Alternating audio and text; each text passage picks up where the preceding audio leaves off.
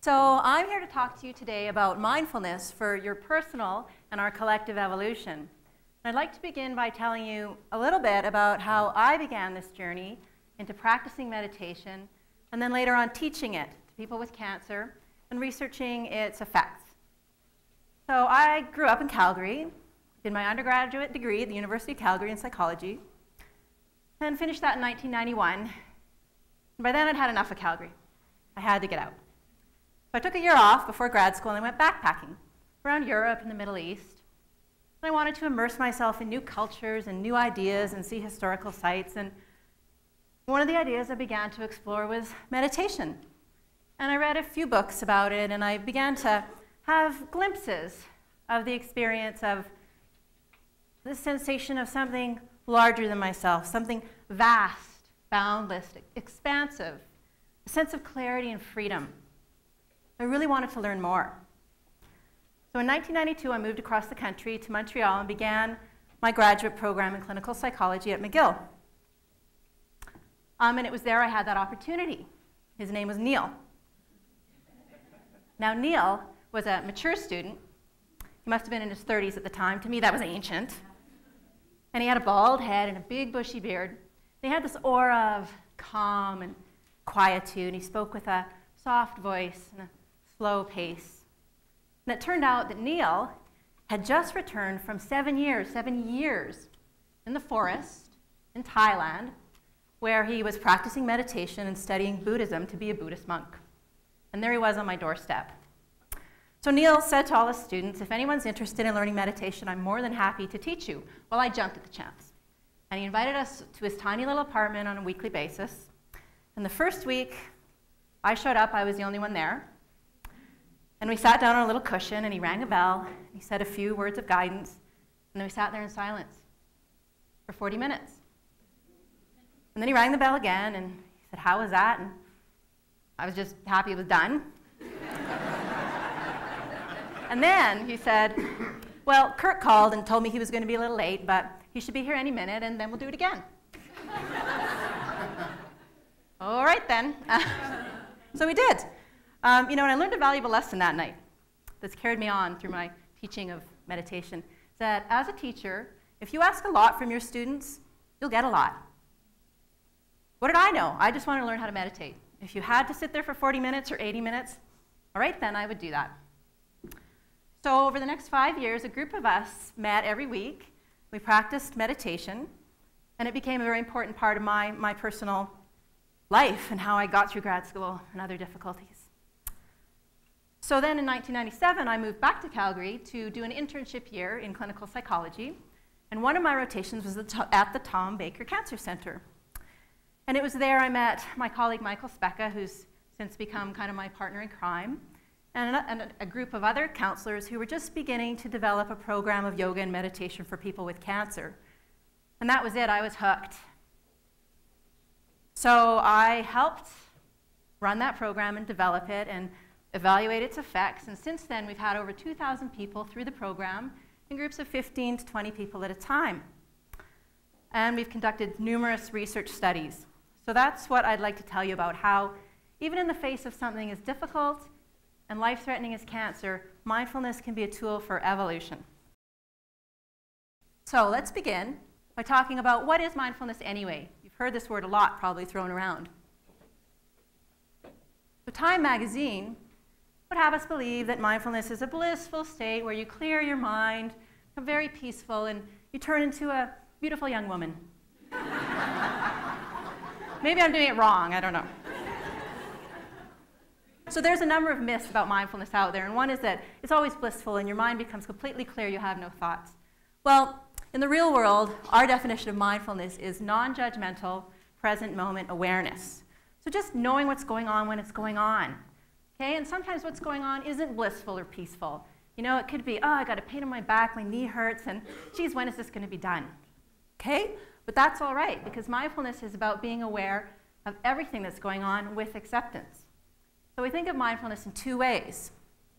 One is a way of being in the world. It doesn't take extra time to be mindful, just like it doesn't take extra time to breathe. Now the dog here is winning the contest.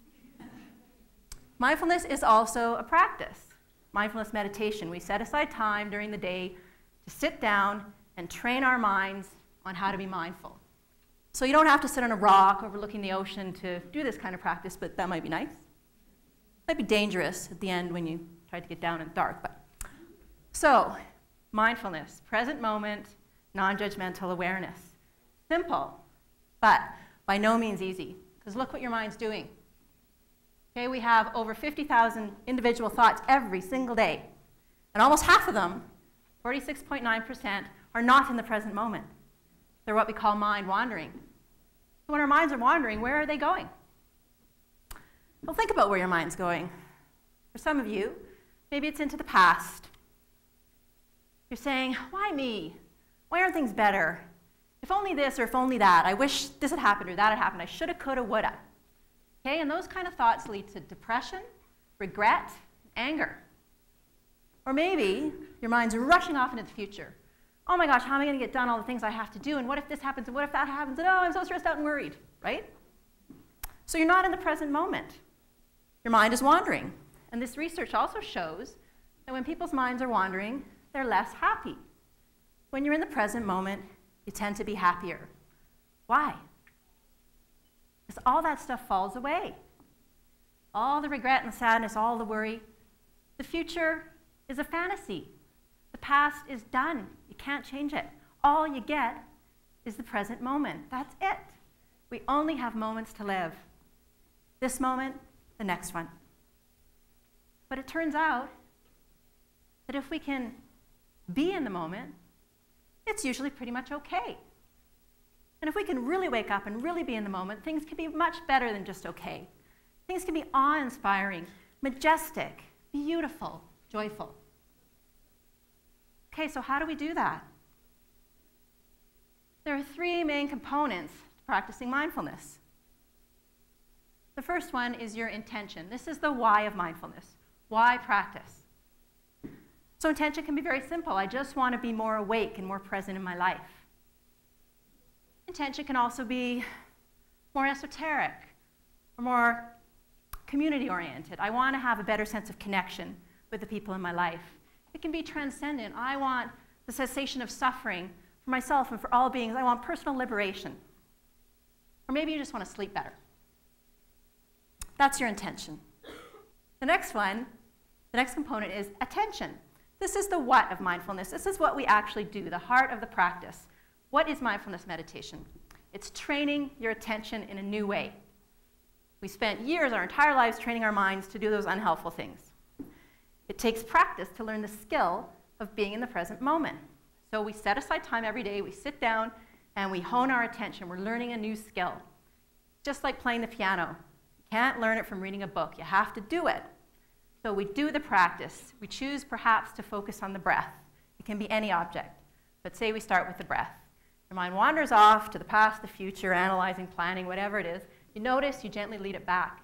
When you do that, you're rewiring your brain. You're actually lessening the strength of the negative pathways that have caused you trouble, and you're growing neurons and making new connections in your brain that support a more mindful way of being. The next component is the attitude. How do you pay attention? And this is really important, because you can be really critical and harsh and judgmental about your inability to pay attention. You can really beat yourself up about this, and that's not helpful. So you need an approach that's kind and compassionate and accepting. You know, your mind does all sorts of crazy things. It's not your fault, right? Minds are like that. So we need to have this open, compassionate sense of curiosity when we're doing this practice. So what happens when people do it? So we've been doing studies over the last almost 20 years for the benefits of mindfulness, and so have other people. So let's talk about the psychological benefits. Kind of what you'd expect. People are less stressed out, they're less agitated, they're less worried, they have fewer symptoms of depression and sadness. That sounds great, I'd take it. There's a sense of more connection with self and others. So reaching out from the individual to the rest of the world. People become more compassionate. They apply those attitudes. They're more compassionate to themselves and more compassionate to other people. And there's a sense of greater meaning and purpose in life for many people. So they become more authentic. They get in touch with their inner self and what really brings them joy, and they're more able to behave in that way. But it's not all just in your head. For the skeptics out there, it's actually in your body. Let's talk about some of the studies we've done. So with the people I've worked with, we've measured blood pressure in people who have slightly elevated blood pressure. Over the 8 weeks of the program, they take home a blood pressure monitor. They measure it every week. And we see decreases over the 8 weeks that are similar in magnitude to what you get from a blood pressure medication, a statin. So I ask you, meditation or medication? Well, I'd pick the meditation. We've also looked at the immune system. We take blood samples. We look at what's happening with cells of the immune system, different cytokines. And what we see in a nutshell is that the inflammatory cytokines, which are associated with many disease states, they go down. And the sort of good parts of the immune system are enhanced. This is just over 8 weeks. We look at stress hormones, cortisol, in the saliva of people over the course of several days. We also see changes. We look at the patterns of cortisol, and we see that there's less elevations in the evening when you don't want to have them, when they're unhealthy. And these patterns that we see evolving are ones that support better outcomes in terms of disease and health. The most recent work we've done looks at telomere length. So telomeres are the caps on the ends of your chromosomes in your DNA. They're like the little tips on the shoelaces that keep them from unraveling. And as we age, telomeres naturally become shorter.